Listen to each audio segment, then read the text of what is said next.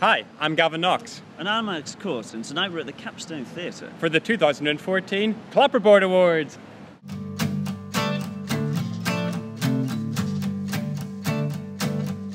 I'm joined by Ricky Tomlinson at the Clapperboard Awards.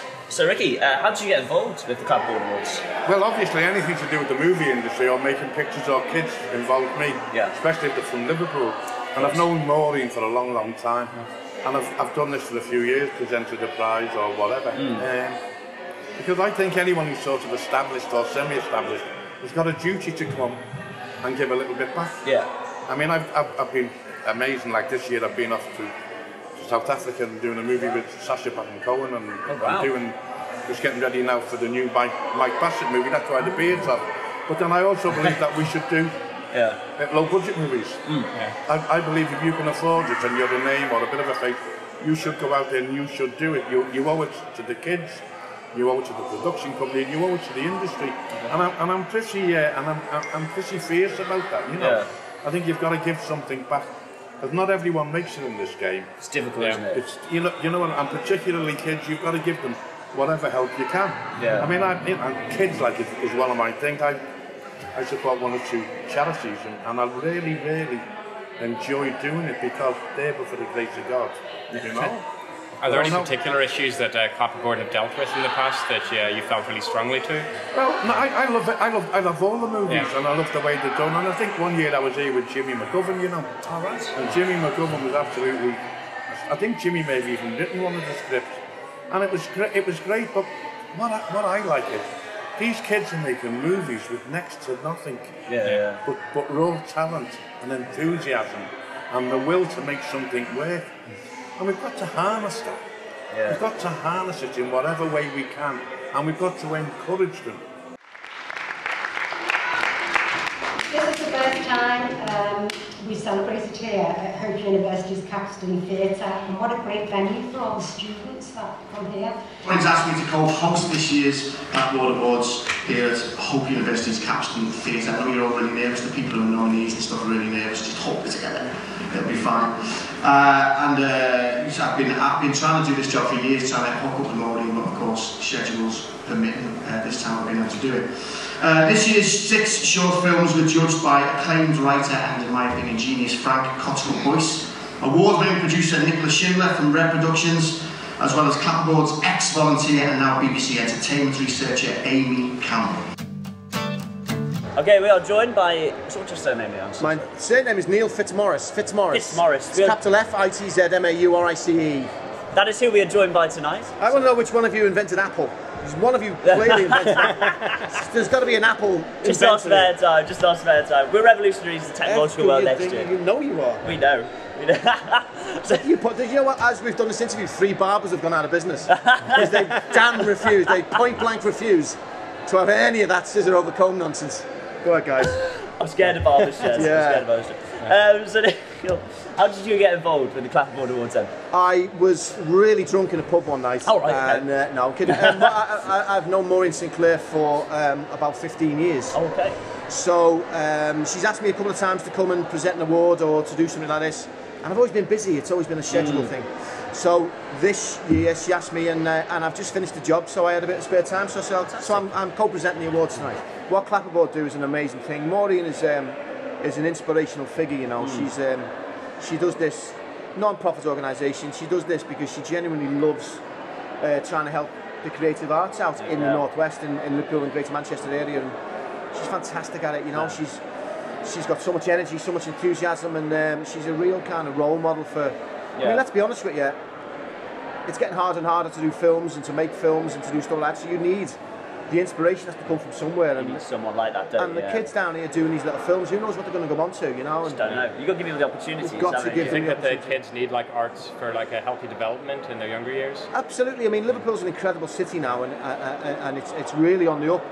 But you know, I can remember Liverpool when it was a dark place, and there are still areas that where kids don't know about the arts. They really don't. They think it's something that they're not allowed to be involved in. And Clapperboard and Maureen and what she does and what everyone on the team does is saying to kids in inner city areas and in schools and stuff, come and have a go. You can do this, you know, and it's brilliant because you know, there are future filmmakers downstairs right now. Yeah. I started acting when I was about 11. Yeah. I knew what always knew I wanted to do that, and then work experience come up in school, and they just said, "Oh, what are you going to do for that week?" Everyone goes and does work experience. Yeah. And the lady who did the work experience in my school said, "Oh, I know Maureen. Yeah.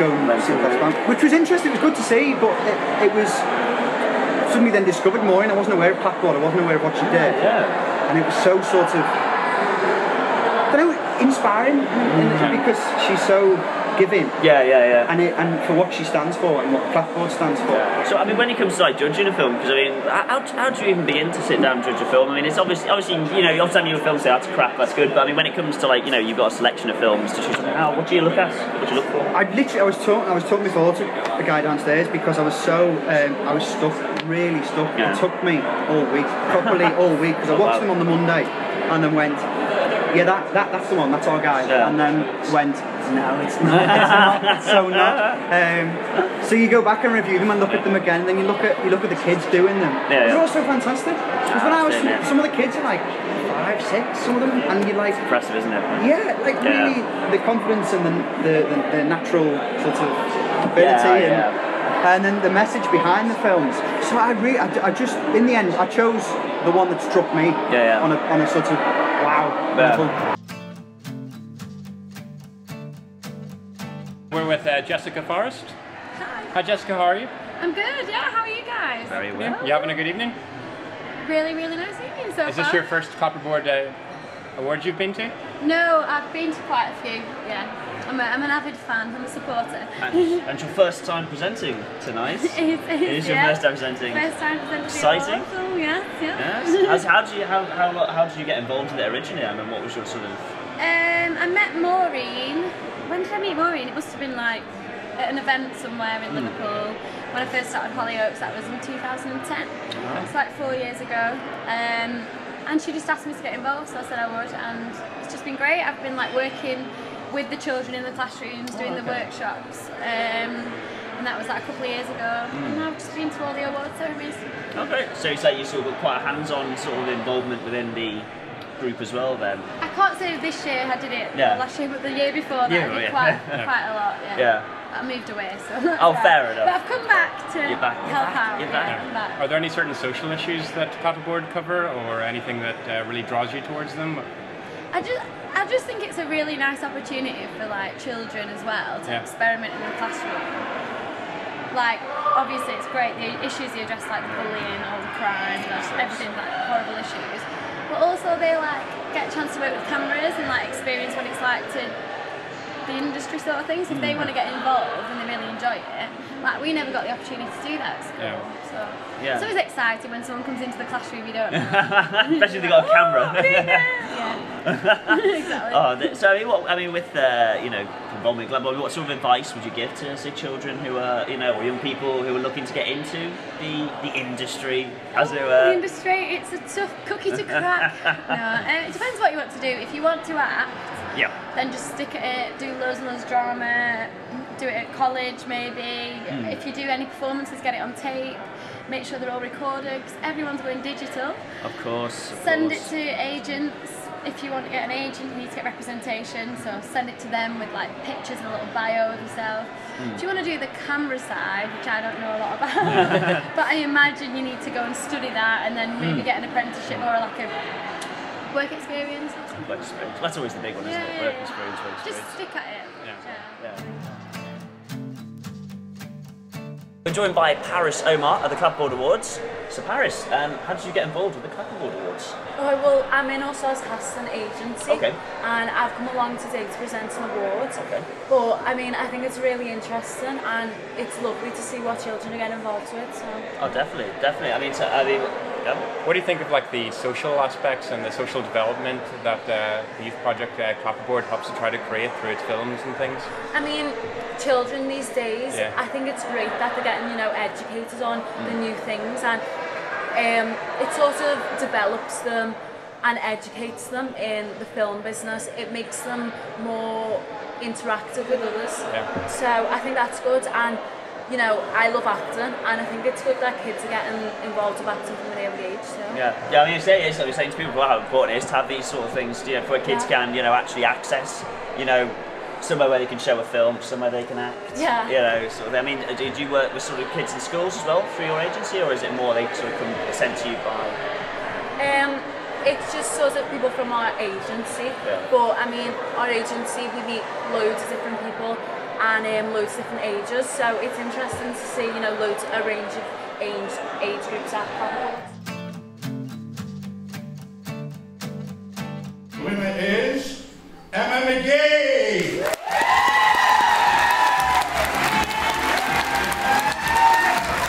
The winner is Kelsey Curran for MIC.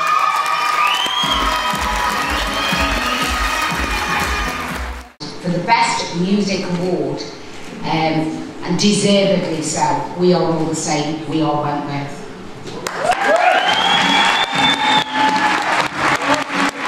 So we would like to present the Alison Steppen Award to Crosby Del Sol.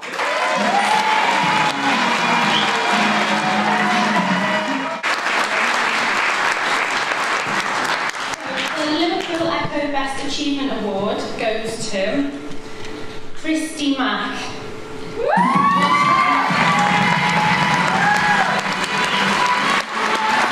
Okay, so the winner for the best overall film, which did actually bring me to tears, were We Are People Too.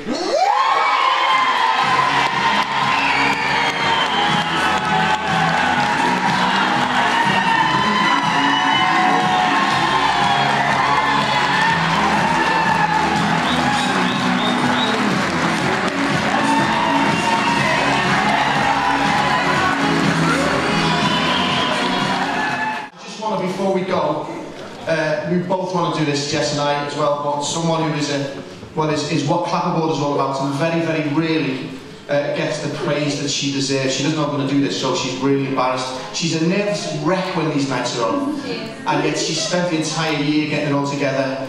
So let's all join together and give a little bit back to someone who's given so much for as long as I've known her, to the wonderful, the fabulous Maureen Sinclair.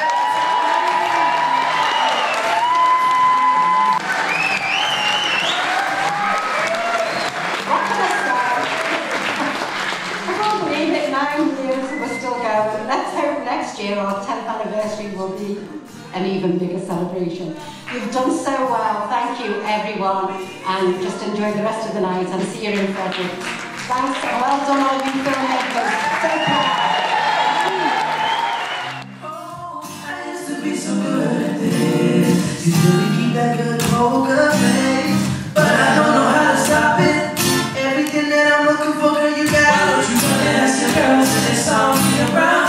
Me and my boys gonna talk in the town. I won't settle for a girl unless she's on another level like you.